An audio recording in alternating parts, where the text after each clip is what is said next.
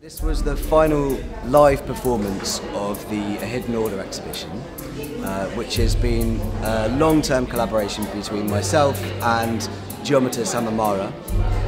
We've essentially been looking at the relationship between music and geometry, finding a space where the two overlap. We created a suite of 10 pieces for mixed ensemble, which were then visualised into these prints using very rigorous geometric rules.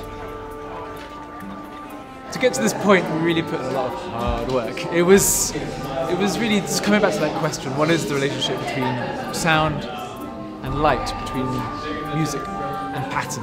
Really opening up and exploring it was the journey thereon for the last 2.5 years. Was seeing how far we could take that, exploring different symmetries of hexagons, pentagons, octagons, squares. Each have their own challenges musically and programmatically as well.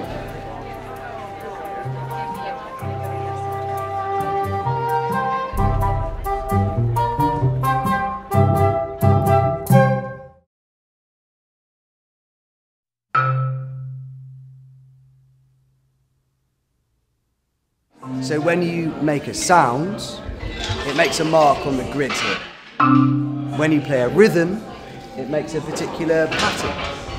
And when you play a different pitch, it makes a different colour. So you can imagine all the infinitely variable possibilities of music create different patterns.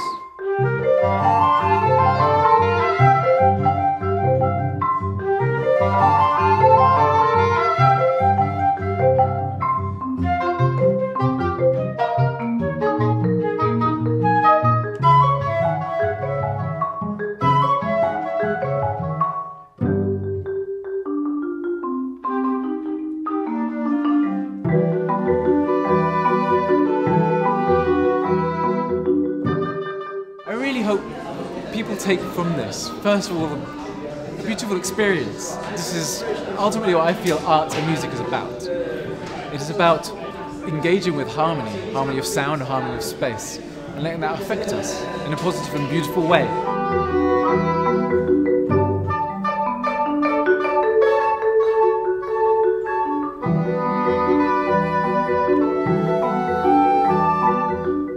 Seen anything like that before, and yeah, the connection between the music and the geometry was something pretty special.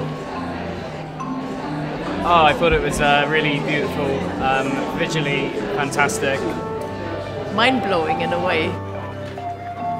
Well, I really enjoyed it. I think it gives you an idea of the potential of this material as a creative medium for composers. Normally a composer would just have to work with their inner eye when they're trying to compose a piece, but now there's a potential for them to actually see a composition emerging visually. So that seemed really exciting to me. Also, I'd like them to take away a question, to raise that question: is there a relationship between sound and light, between music and pattern? And if that stays with them, then I think we've done our job.